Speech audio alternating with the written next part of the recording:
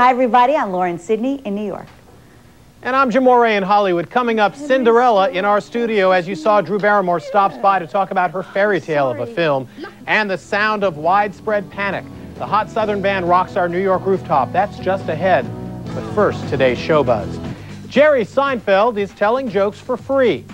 Throw out the old glass slipper. Drew Barrymore sits down to tell us about her version of the Cinderella tale. And Southern rockers' widespread panic, take it easy on our rooftop.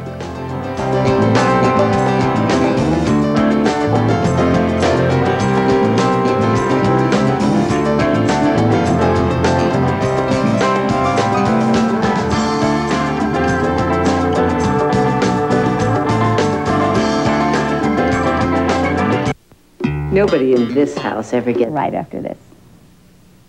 TV viewers are forgiving and forgetting with mother love, and widespread panic are on the road and on our roof.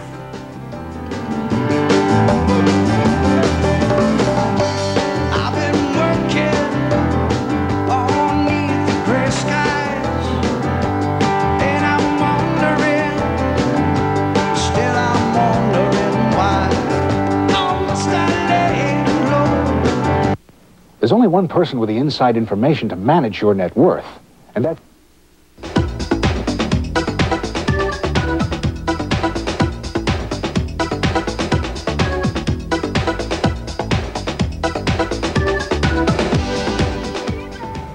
The alternative Southern rock band Widespread Panic has a new CD out called Light Fuse Get Away.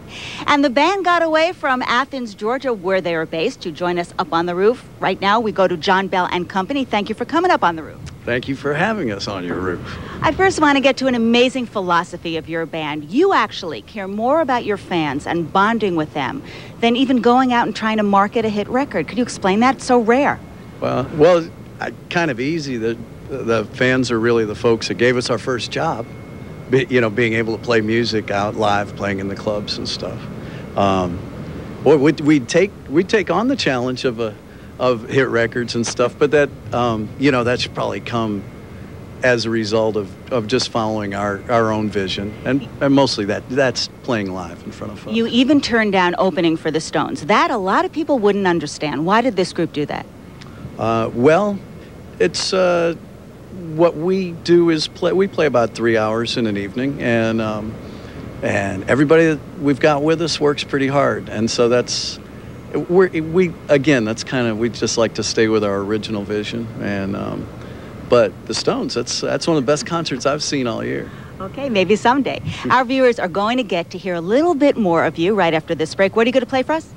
Chilly Water. Okay, stay tuned. Chilly Water coming your way right after this.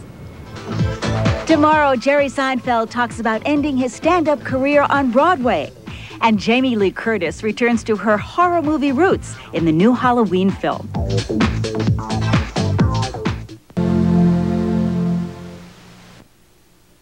Early Edition with Donna Kelly and Leon Harris, 7 Eastern weekdays on CNN.